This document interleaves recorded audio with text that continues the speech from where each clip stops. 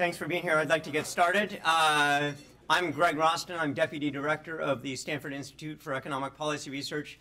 And this is John Chauvin, who's the director, who's a little visually impaired right now, so I'm reading the script on his behalf. So we, on behalf of our co-sponsors, the Bill Lane Center for the American West and Bruce Kane and David Kennedy, like to welcome you to the 4th Annual State of the West Symposium. This has been now our 4th time collaborating together to bring together scholars on issues that are of importance to the American West. And the American West is broadly defined to be the North American West. SIEPR studies economic issues around the world, and we have all aspects of the economy. And the Bill Lane Center is dedicated to advancing scholarly and public understanding of the past, present, future of Western North America. And so we think this has been a fantastic way to collaborate to talk about economic issues affecting Western North America. The West is a driving force in the economy, both internationally and within the United States. And we're going to look at how that plays out today in some of the areas that are important to us, including water and the impact of AB 32, the California Global Warming Act. Before I turn over the mic to John to introduce the first speaker of the day, I'm going to just go through the flow of the day for a second. The first talk will end around 1:15, and then at 1:45 we'll reconvene to start the panel Moving Water in the West. And then after they finish, we're going to have the Global Warming Solutions Act panel, and that will bring us to 5:30. We're going to leave the room for an hour so that they can reset it for dinner and have a cocktail reception. And so when you leave this room, take everything with you at 5:30 and then come back. And then dinner will start at 6:30, and we're going to hear from the governor of Nevada, Brian Sandoval. And the evening should be over by 9 p.m. So if you have any questions, we have plenty of staff here to help you. The restrooms are out off the lobby. As you notice, there are media, and we're recording this. We record all of the panels. And so we hope this is going to be an informative and interesting day for everybody here. Thank you, and I'm going to turn it over to John Chauvin. Okay, thank you. Our lunch speaker is Narayana Kocherlakota. He's the president of the Federal Reserve Bank of Minneapolis.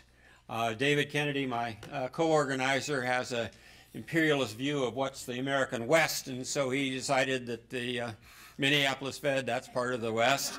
Now you can read in the program a little bit about Narayana, where he went to school, what jobs he's had, and so forth. It didn't seem to make sense to me to try to read that. First of all, I couldn't read it. And secondly, I just wanted to tell you a little bit about him as a colleague. He was a full professor in the economics department here roughly a decade ago for several years.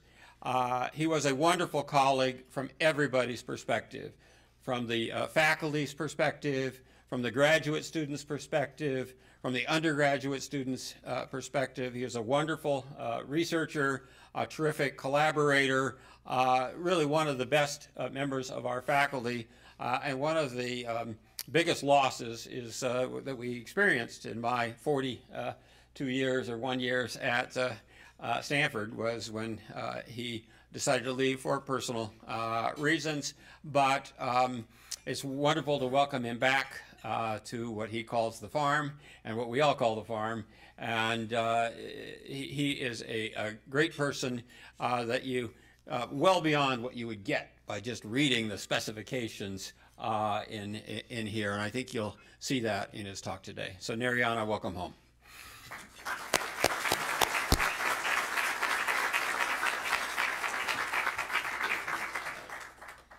John, thanks so much for that overly generous introduction. And it is a real pleasure to be back here. I was mentioning to my lunching companions that this used to be an excellent parking lot. But it really has turned out very nicely, I have to admit. I want to thank the organizers, David and John, for the invitation to join you here today. I'll give you some background about my job as president of the Federal Reserve Bank of Minneapolis. Here in California, Minneapolis doesn't seem like the West, but we're on very western edge of the bank of the Mississippi River, so I think we can count as the West.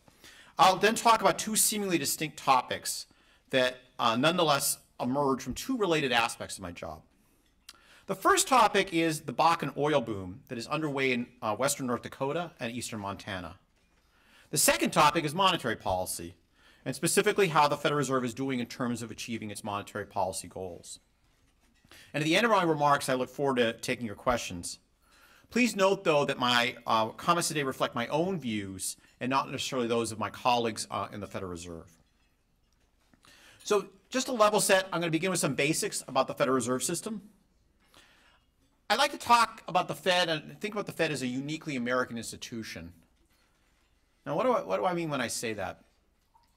Well, relative to its counterparts around the world, the U.S. central bank is highly decentralized. The Federal Reserve Bank of Minneapolis is one of 12 regional reserve banks that, along with the Board of Governors in Washington, D.C., make up the Federal Reserve System. Our bank serves as the headquarters for Federal Reserve operations in the 9th of the 12 Federal Reserve districts. Now, our district is really into the American West because it includes the state of Montana, North and South Dakota, northwestern Wisconsin, and the Upper Peninsula of Michigan. 8 times per year, the Federal Open Market Committee, the FOMC, meets to make monetary policy. Now, all 12 presidents of the regional Federal Reserve banks, including myself, and the governors of the Federal Reserve Board contribute to the deliberations about monetary policy. But the voting members of the committee change from year to year. It consists only of the governors. They always vote every year. The president of the Federal Reserve Bank of New York also votes every year. And then a rotating group of 4 other presidents. And this year I'm one of those 4 presidents. The last time I spoke at SIEPR actually 3 years ago, so SIEPR manages to get me every time I'm a voter. So I think the structure of the FOMC mirrors the federalist structure of our own country because the representatives from different regions of the country, the various presidents, have input into FOMC deliberations. Now, this description of the Federal Reserve and how the FOMC works is a good motivation for the 2 topics that I plan to discuss today. So at each FOMC meeting, Federal Reserve Bank presidents contribute to the discussion of monetary policy in part by commenting on economic conditions within their own districts. So Federal Reserve Bank staff economists work hard to track, understand, and communicate about their district's economies. My discussion of my first topic, the Bakken oil boom, builds on exactly that kind of work that's happening within my own reserve bank. Now, as I noted earlier, as a Reserve Bank president, I participate in FOMC meetings that formulate monetary policy for the country. And that participation is the second topic that I plan to discuss today, the Federal Reserve's performance relative to its monetary policy objectives. So that's what I'm going to talk about. I'll talk first about the Bakken oil boom and something of, I think, immense economic interest that's happening within the boundaries of the 9th District. And then I'll move on to talk about national monetary policy and our performance relative to our goals. So with that background in mind, let me turn to my discussion of the Bakken oil boom. So the term the Bakken, which you may have heard, refers to a shale oil formation in northwestern North Dakota and in northeastern Montana. So you can see it behind me here. This is basically just showing you the oil production area in these 2 states. The Bakken oil field covers a large swath in North Dakota and a corner of Montana. If you we push northward, you would see actually push a little bit into Canada as well. But the heart of the Bakken, from the point of view of American economists, is around the city of Williston, North Dakota. Correspondingly, most of the oil production in the Bakken is taking place in North Dakota. Now, as it turns out, oil finds are not actually a new phenomenon in North Dakota. Oil deposits were originally discovered in North Dakota in 1951 in what is now known as the Williston Basin. Now, following the run-up in the price of oil in the 1970s, there was a flurry of drilling in the state during the late 1970s and early 1980s. But that boom disappeared when oil prices collapsed in the mid-1980s. So by the mid-2000s, oil production in North Dakota was less than 100,000 barrels per day. That is less than 2% of total U.S. oil production.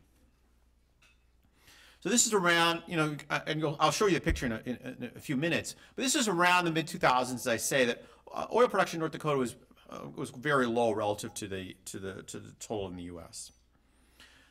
What changed 10 years ago was technological innovation.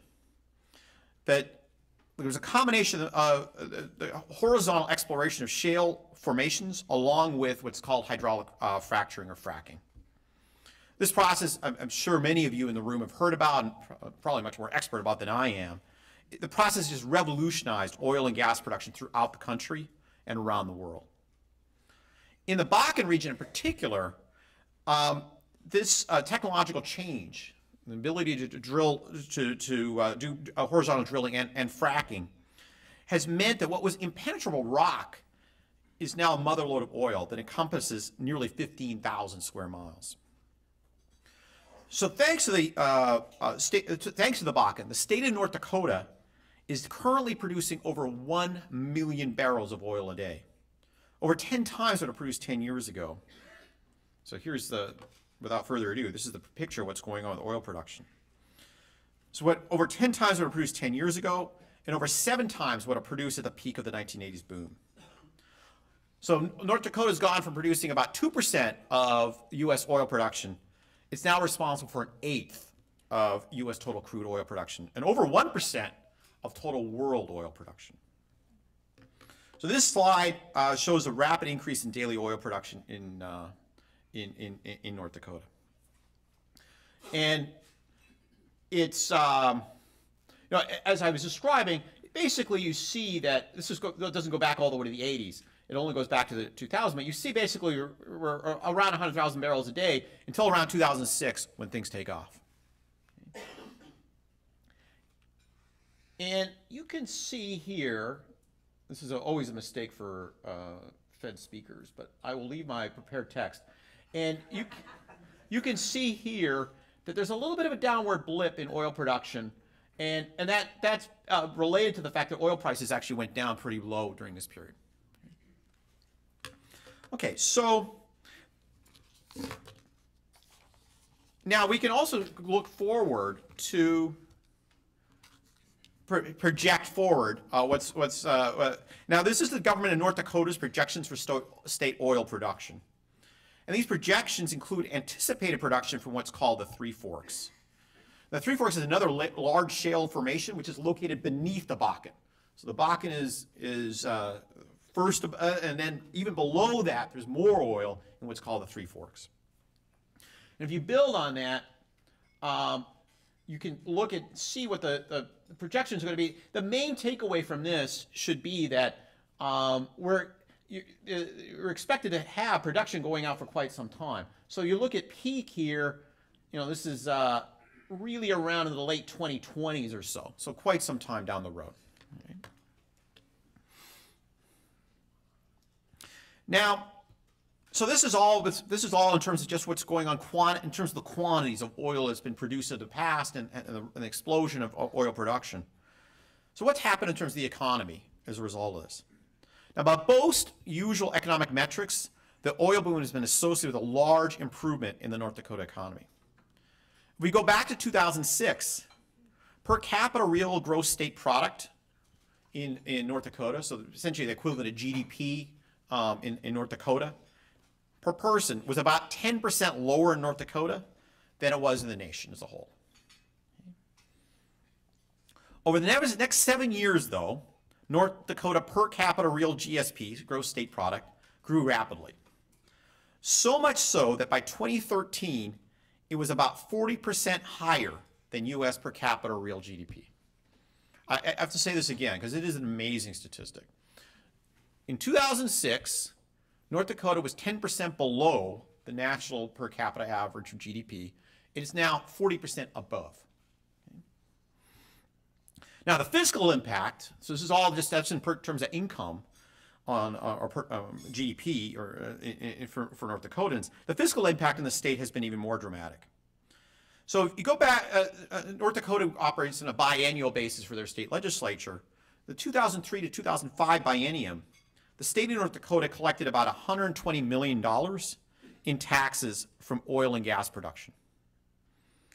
That $120 million is projected to top $5 billion in the 2013 to 2015 biennium. Now, here in California, $5 billion may not sound like very much, but in North Dakota, it's a very large amount of money. It's about $7,000 for every man, woman, and child in the state. That's just the direct tax collections.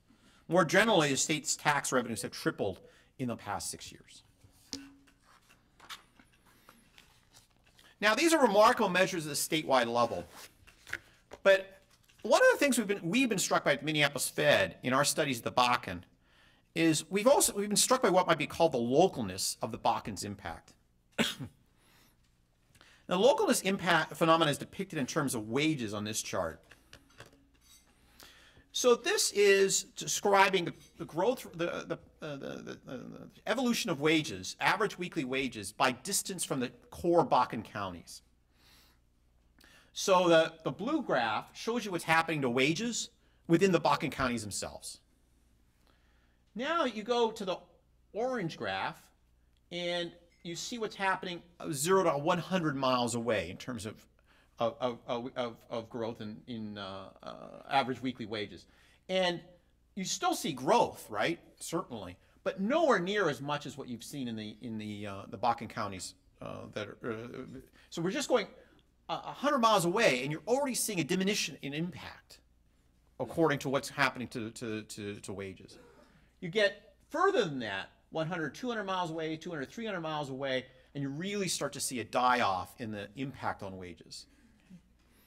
Now, so an economist's point of view, this is very interesting because the fact that if you think about labor as being a very mobile kind of input, you would have expected to see much tighter relationship. I would have thought, I'll just speak for myself, I would have thought you would have seen a much tighter relationship. But here we see, you know, even going out to 200 miles or so, 200 to 300 miles, you're really starting to see a real diminution in terms of the impact of what's happening on the price of labor. Now, all told, though, I would say that in terms of the usual economic metrics, the Bakken boom has been a big positive for the state of North Dakota. Nonetheless, and you'll be talking about, I suspect, some of these challenges in terms of development, the boom has created large challenges for the state. The increased production has been an influx of people and a spike in strains on existing infrastructure. Now, there are a myriad of ways to see those strains, and I'll just offer a few anecdotal examples that as reported on our website. So one aspect of this is just in terms of population growth. Okay, so the North Dakota Bakken areas, one growth expert was that we interviewed describes 1 to 3%, a 3% population growth is robust. At 4 to 5%, things, in his words, are busting out of the seams. In McKenzie County, so this is in the heart of the Bakken area, the growth rate of the population is 8% per year and is expected to grow at that pace for 10 or more years. Okay. So this is, how can you possibly keep up with that kind of population growth in terms of infrastructure? So this, I should emphasize here, this is the average across the Bakken counties. There are more than one of those. So some counties are actually growing even faster than this in terms of population. This is the rest of North Dakota, and population growth is close to 2%, and the rest of the United States is, as I'm sure most of you know, is growing at around 0.9%. So North Dakota is certainly seeing an influx of population, but it's really here in the Bakken that you see an enormous increase in population. Now, one way this shows up in terms of, in an economic sense, is in terms of prices, and in particular the prices for shelter. So if you look at, and this is an amazing statistic, rental rates in Williston reported to be the highest in the country at over $2,000 per month for an entry-level one-bedroom apartment. This is Williston, North Dakota. Rental rates in Dickinson, North Dakota were ranked fourth in the nation. So Dickinson is not marked. Oh, no, there it is. So there's Dickinson.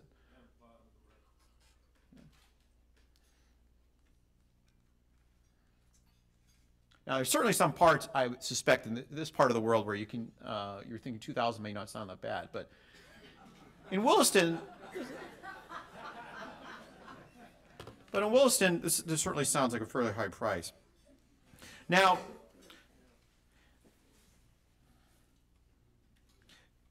so the response to this has been in terms of trying to build, of course, and you get these kind of explosion in rents. People respond to that economic incentive. So, for example, in Williston, 49 permits were issued to build apartments in 2013. This contrasts, that's in 1 year, in 2013. This contrasts from the 2000 to 2006 period, when no apartment building permits were issued in Williston. So another issue has been what's called flaring. If you've had a chance to go out there, one of the things that strikes you is, especially at night, is all the flaring of natural gas you'll see from the wells. This is flaring is releasing carbon dioxide, a greenhouse gas, is a byproduct of combustion. But recent state regulations that have been enacted are expected to spur increases in gas capture and reduce the proportion of wells that are flaring gas. One of the key inputs into fracking is water. And it's become an increasingly important issue as industries and communities vie for this key resource. So in the city of Williston alone, water upgrades over the next 6 years are projected to cost $250 million. In total, new infrastructure will cost the city $625 million over that time. Now, smaller towns are especially feeling the infrastructure squeeze. The city of Arnegard, North Dakota, if you haven't heard of it before, I hadn't heard of it before either. It has a resident population of just over 100 people. But it now has a service population of over 1,600. It's still a small town, but it's grown by 16 times. They don't have public water. Their sewer system is overrun and outdated. They were less than underprepared, said one state official. So I think this is an important part to keep in mind, that this boom, which is definitely delivered positives in terms of the usual economic metrics, has created challenges as well. Nonetheless, I do have confidence in the ability of North Dakotans to solve them. One source of my confidence I already mentioned. It's a 40-fold increase in tax revenues from oil and gas production that the state has experienced. These revenues represent resources that can go a long way toward ameliorating the kind of infrastructure strains that I've mentioned. Now let me close my discussion of the Bakken boom by discussing what I see as the biggest opportunity and the challenge that the boom creates, namely the long-term development issues. Now, over the next 20 years, the world economy will continue to evolve technologically. Of course, we do not know exactly what course that evolution will take. But I suspect that as has been true over the past 2 centuries, the evolution of technology will continue to favor the better educated, and especially those who have acquired skills associated with science, technology, engineering, mathematics. How will the residents of the Bakken and North Dakota choose to engage with this process of global technological change over the next 2 to 3 decades? I think the windfall of the Bakken oil boom gives them the ability to answer this question in exciting ways that would have seemed impossible a decade ago. So that's what I wanted to say about my first topic, give you a feel of what's happening in the Bakken. Let me now turn to my second topic, monetary policy. So what I'm going to do, sorry, I don't want to tip my hand too much when I talk about it. I will describe the goals the FOMC seeks to achieve through its monetary policy choices. And I'll discuss how the committee has done in terms of achieving those goals over the past 7 years, since the onset of the Great Recession in late 2007. And I'll close about talking about my outlook for the evolution of inflation, and then how that outlook affects my thinking about current monetary policy choices. So if you're going to talk about monetary policy goals for the Federal Reserve, the natural starting point is the Federal Reserve Act. And that's the law that Congress passed to create the Federal Reserve back in 1913. Through the Federal Reserve Act, Congress requires the Federal Reserve to make monetary policy so as to promote effectively the goals of maximum employment, stable prices, and moderate long-term interest rates. Now, most economists believe that if the Fed is able to achieve the first two goals, maximum employment and stable prices, it would achieve the third, moderate long-term interest rates. So monetary policymakers are typically described as having a dual mandate to promote price stability and to promote maximum employment. So that's what you get out of Congress is that's what we're supposed to do, promote maximum employment, promote price stability when we make monetary policy. Now, it's the foundation for what we do when we make monetary policy, but it doesn't address a lot of specifics. So in January 2012, in a key milestone in the evolution of the Fed's communications, the FOMC adopted a longer and more precise description of the long-run goals. So I'll call it this the associated short but path-breaking document, the framework statement. It contains a lot of important ideas, and actually all Americans should read it because monetary policy is very important for everybody in the economy, and this really is a very clear communication of what we're trying to achieve when we go about making monetary policy. But today I'll stress just two main elements. The first is the framework statement explicitly translates the words price stability into a longer run goal of a 2% annual inflation rate. And here the term inflation rate refers specifically to the personal consumption expenditures, or PCE inflation rate. This is a little bit different from the CPI, which you usually hear, the Consumer Price Index that you usually hear about. Basically, we've done a lot of study in the Fed. We feel this does a better job of capturing the prices, the growth of prices in the overall economy. The main thing I want to emphasize is this is a measure of the rate of increase of the prices of all goods and services, including those related to food and energy. Sometimes you'll hear people talk about core inflation that takes out food and energy goods. And I'll explain why we do that in a few minutes. But when we talk about trying to achieve 2% inflation, it's for all goods and services, not just not stripping out food and energy goods. I think this adoption of this 2% target is very important. It means that the American public need no longer guess about the intentions of the FOMC, either on the upside or on the downside. 2% is our goal. The second piece of the framework statement, which I think is important, is it describes how the committee weighs the two mandates, promoting maximum employment, promoting price stability, against one another. And I think it makes it a really important point that's too often missed in the conversation about monetary policy. And that is that the two mandates are typically complementary to one another. Monetary policy pushes employment and inflation in the same direction. If we provide stimulus, it pushes employment and inflation upward. If we take stimulus away, it pushes employment and inflation downward. But that's from the point that most shocks that hit the economy do the same thing. Most shocks that push employment down also tend to push inflation down over the medium run, and vice versa. The Bakken, which I talked about, is a great example of this phenomenon. The fracking boom has driven up both employment and prices, most notably shelter prices, but that's what I stress, but it fits into a number of prices around the area. So monetary stimulus that's designed to help the FOMC achieve its employment goals will also help the FOMC achieve its inflation goals and vice versa. Okay, so that's the two things I wanted to stress about our goals. One is we're targeting 2% inflation, and not something below that, not something above that, and that trying to that the two objectives of promoting maximum employment and promoting price stability are actually typically complementary to one another. So those are objectives.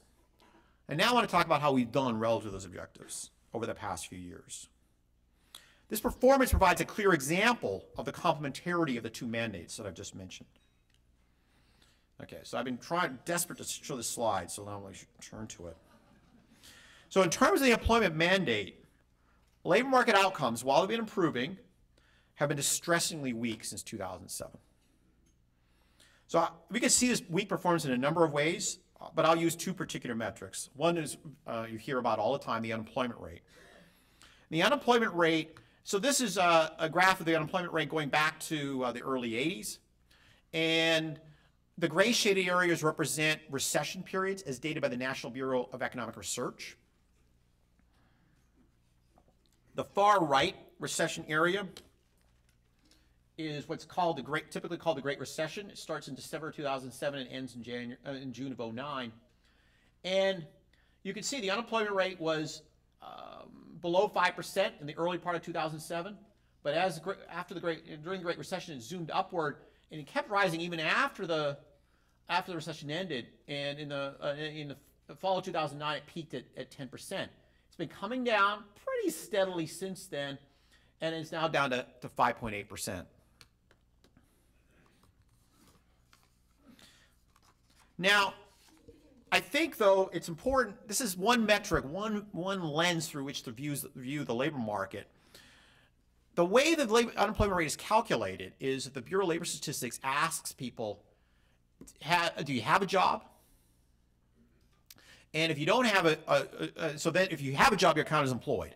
Then they ask, if you don't have a job, have you looked for one in the past 4 weeks? And those people are called unemployed. And then the unemployment rate is the fraction of people who are unemployed relative to the sum of the people who are employed and unemployed. That means the unemployment rate can come down for one of two reasons. One is because more people are becoming employed, or because fewer people say they've looked for a job in the past 4 weeks.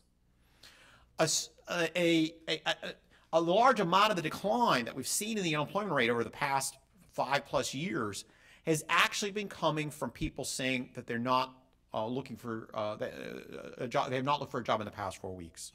And you can see this by looking at the fraction of people over the age of 16 who have a job.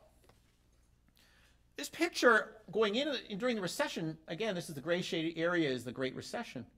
This period, in a lot of ways, it mirrors what happened in the previous chart, right? You're down, this is just the inverse image. You're down here, it zooms up. You're down here, and it collapses. That's just one was the unemployment rate going up. This is the employment, people who have a job is going down. This is around over 63%. The people have a job. And now down here, it's really closer to 58%. We've seen relatively little recovery in this picture compared to the picture I just showed you. So in this sense, the unemployment rate is providing an overly optimistic perspective on the improvement in the labor market. Now, with that said, we've seen the last year, we've seen a good run, some noticeable improvement, I would say, in this fraction. If I had given this talk a year ago, it would have been very hard to see any improvement at all. Now we're up to 59.2% when we're really down in the low 58s for much of the post-recession time frame. Now, this is a little misleading to look at this. I mean, more than a little, because of the demographic issue. You know, the people who are over the age of 16 includes the baby boom.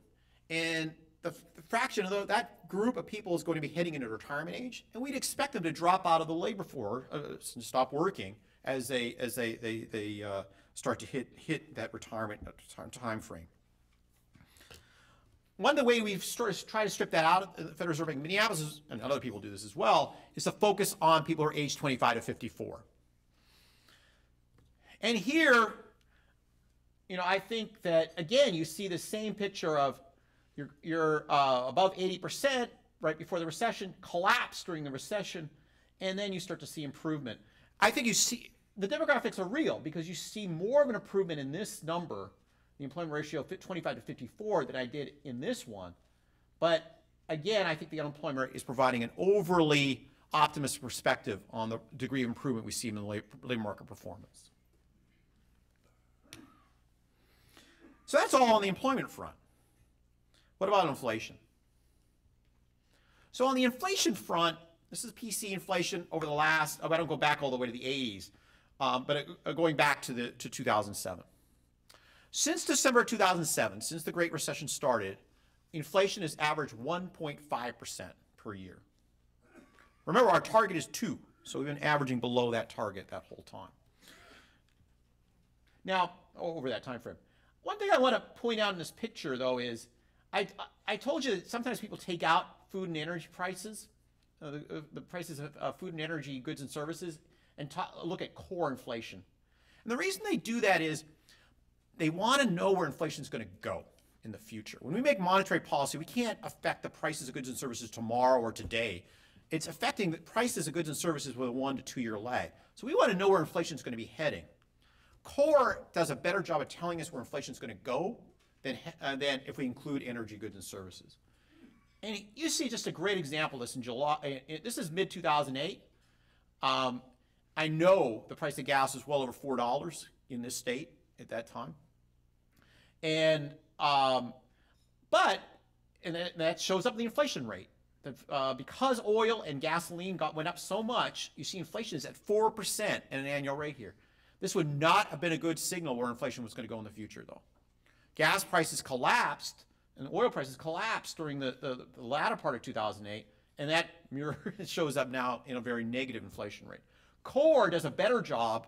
It's not perfect, of course, but it does a better job of tracking what's going to be happening with inflation, because energy movements in energy goods, gasoline in particular, very volatile, tends to be transitory. Doesn't tell you where inflation is going to be going.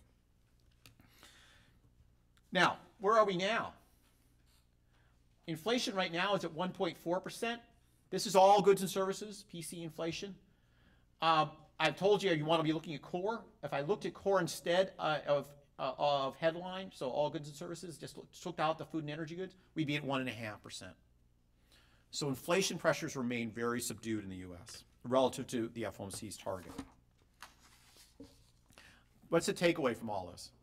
The shock of 2007, the Great Recession, pushed both employment and inflation in the same direction, below our goals. So the two mandates have been entirely complementary over the past 7 years. Monetary policy has been insufficiently accommodative to offset either the price or employment shock effects of this large shock. So I now want to turn to my inflation outlook and its implications for policy. Now, as you can see from the graph before you, inflation has been low for a long time. Inflation tends to be highly persistent. And so this long stay below target we see, especially more recently, but just over the whole time frame, suggests to me that it'll take some time for inflation to get back to 2%. My own benchmark outlook is that PC inflation will not rise back to 2% until 2018, so 4 years from now. The minutes from the September FOMC meeting note that the Board of Governors staff in Washington currently project that inflation will remain below 2% over the next few years.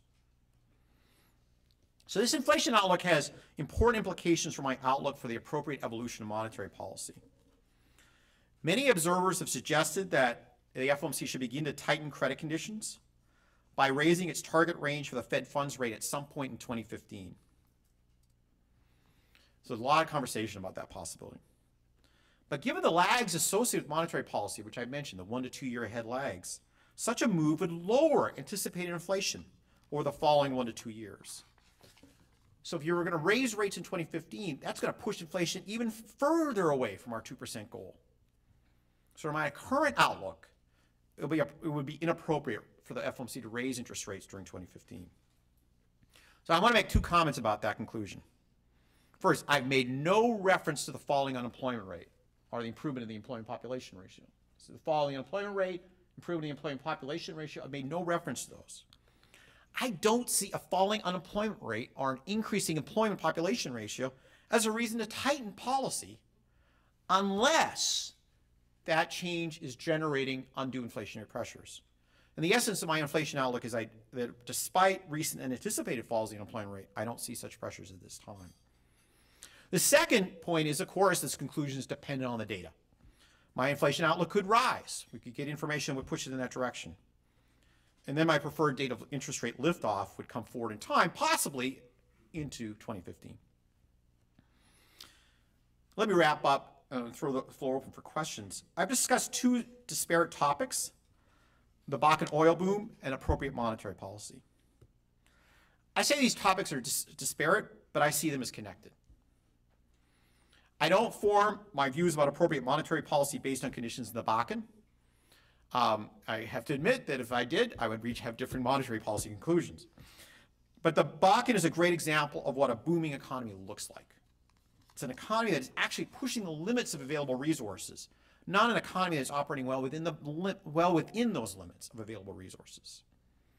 It's an example that I have found highly instructive as I continue to think about the degree of economic slack left at the national level. Thank you for your attention, and I very much look forward to taking your questions.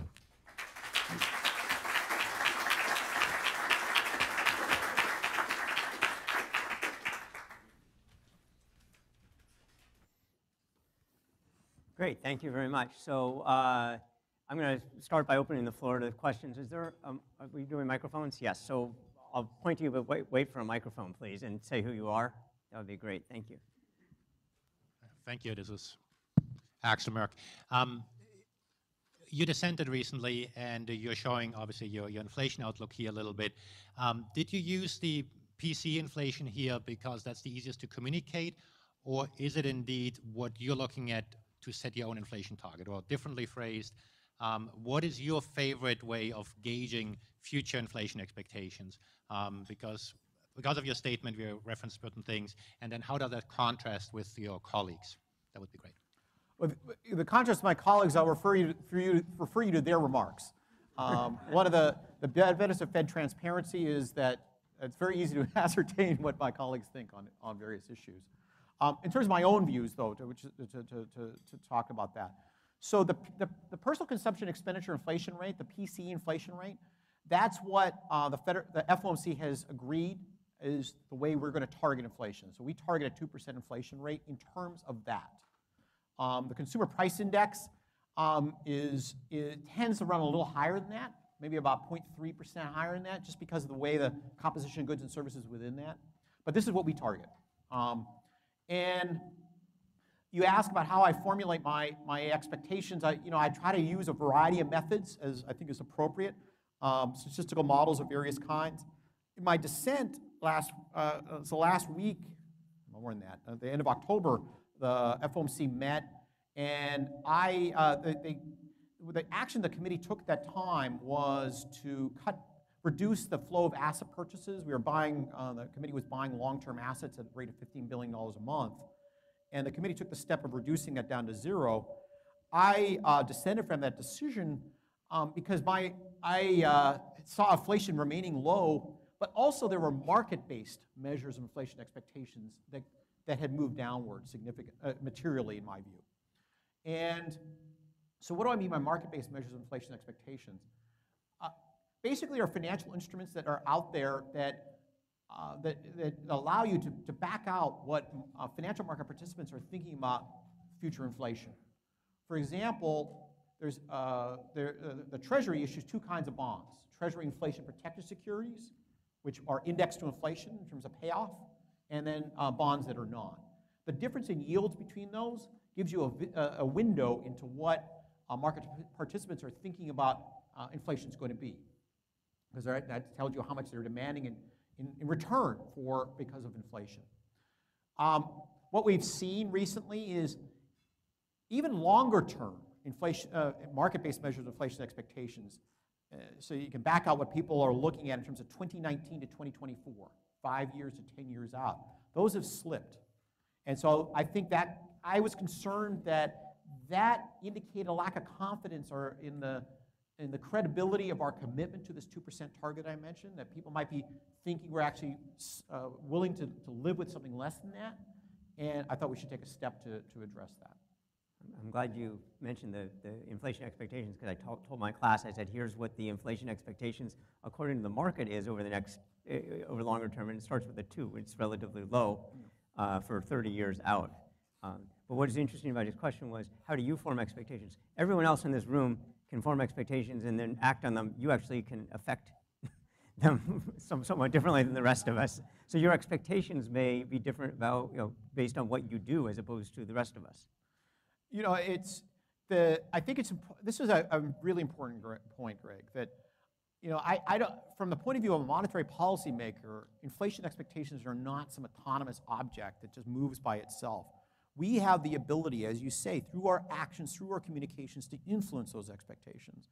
And I was concerned that by reducing our flow of asset purchases at a time when market-based measures are coming down, and the picture looks like this for inflation, we're not providing the kind of support we needed to for inflation expectations. I think we have a question over here.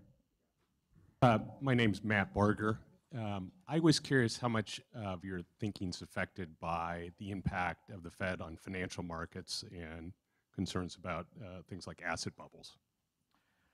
So I've given a number of speeches over the past year and a half, I guess, about this topic.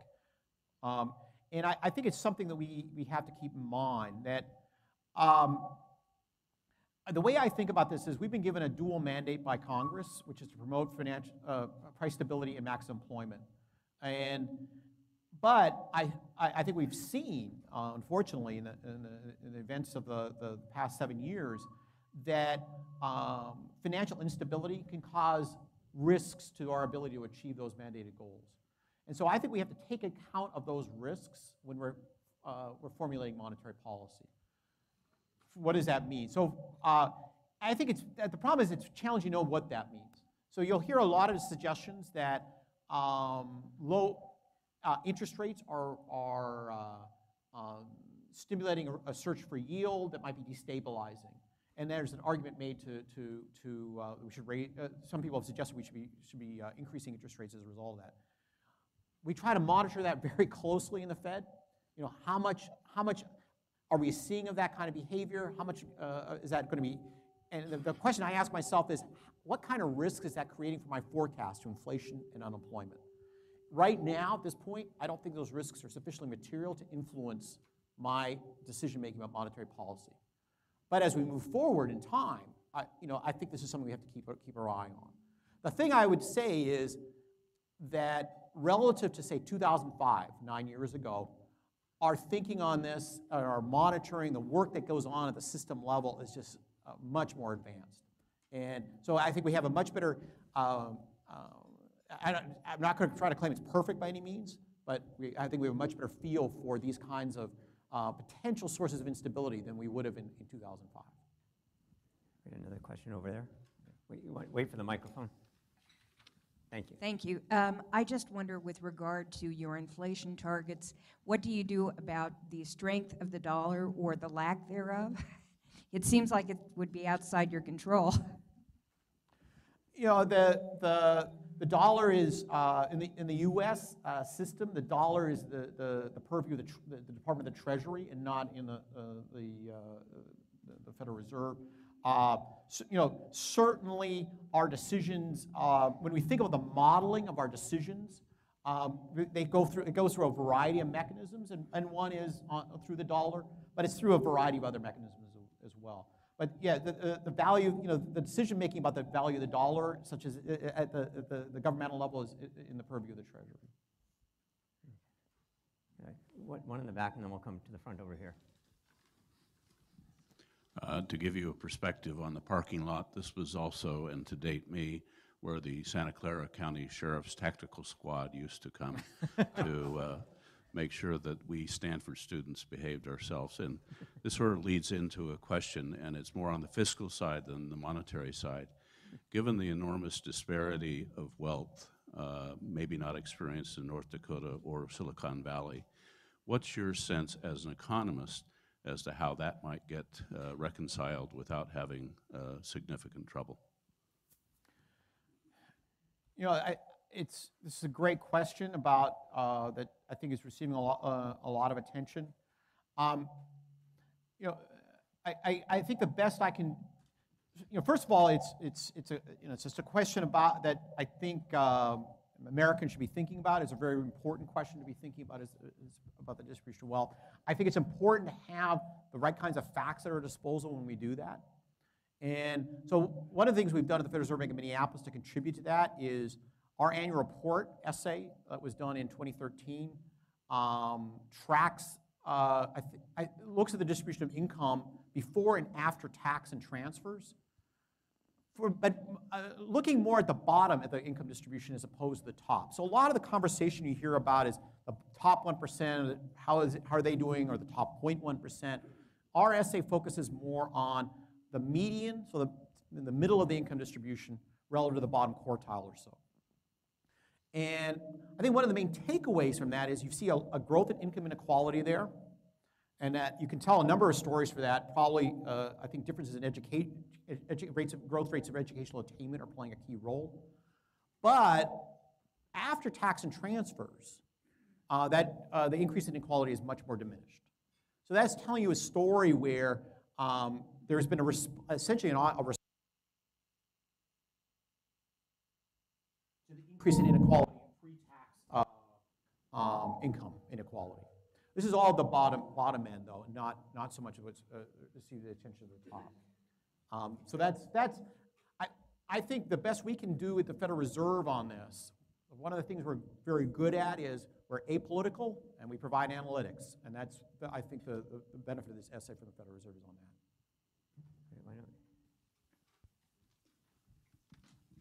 that. Two questions. One is, what do you think is the danger of the dollar's loss as an international reserve? And the unrelated question is, you show that the total employment rate is down from about 63% of the population, perhaps 59%. To what factors do you describe that, as opposed to unduly generous welfare benefits or a change in the thinking of the labor force? So let me talk about the second question first, about the decline in the employment population ratio. I think that there's probably a number of different possibilities underlying that. Some of the causes, though, that people point to as being structural in nature would be things that would reduce the supply of labor, reduce the willingness of people to work. The way that should manifest itself is upward push pressure on wages. If you didn't have as many people willing to work, and that's what was causing the decrease in the employment population ratio, you should see upward pressure on wages and therefore it throw on it to inflation. I haven't shown you any wage data, but if I showed you wage growth data, it would look very underwhelming. So you just don't see that being the heart of the matter. I think so what does that what's my takeaway from this? We have insufficient demand for goods and services in this country to utilize the human resources that are available to our country. Don't have enough demand for goods and services. And that's what that inflation number is telling you. If that was closer to 2%, then we could have more of a conversation about what are the supply factors going on. If you look at these numbers, to me, tell me that the demand is playing a major role. On the reserve currency, over the time horizon that I think about monetary policy, the next year to 3 years out, I don't think this is a material issue for us. Going forward, I think this is going to depend on good decision making by a wide variety of policymakers, not just the Federal Reserve. I think we have time for one more question, then Narayan got to catch an airplane. Yeah. John, do you want Rosanna, can you get John Gunn? Sure. Let's just assume. Here you go. Let's just assume that it's sort of obvious to the most casual of observer, wage rates are going up, whatever, that we should raise interest rates. How do you do that? How do we raise interest rates? Yeah. So right now, the way I'm trying to think about, I could teach a course on this, so I want to be. Probably Daryl asked the right person then. Yeah, but let me. So I'll try to think about the right concise answer. The concise answer to this is. Your plane has been delayed, so you do have time. The concise answer to this is that we pay interest on excess reserves to depository institutions, to banks, and if we raise those interest on excess reserves, that's going to put upward pressure on interest rates throughout the whole economy, and through arbitrage forces. So that's the way we're going to be raising interest rates now. In the past, and this is what I was trying to think through in the way to answer your question, we would have engaged in open market operations and thereby try to influence that would have been our way to influence the interest rates throughout the economy by exchanging one kind of asset for another. But we're not going to be doing that going forward in the near term. We're going to be raising interest rates on excess reserves. How much you would be paying out to foreign banks if you raise interest rates on excess reserves. Does that present any political problem? you know, I'm not a politician. I think about this I'm given a technocratic objective, which is to hit these inflation targets and employment targets. Thank you very much. Thank you.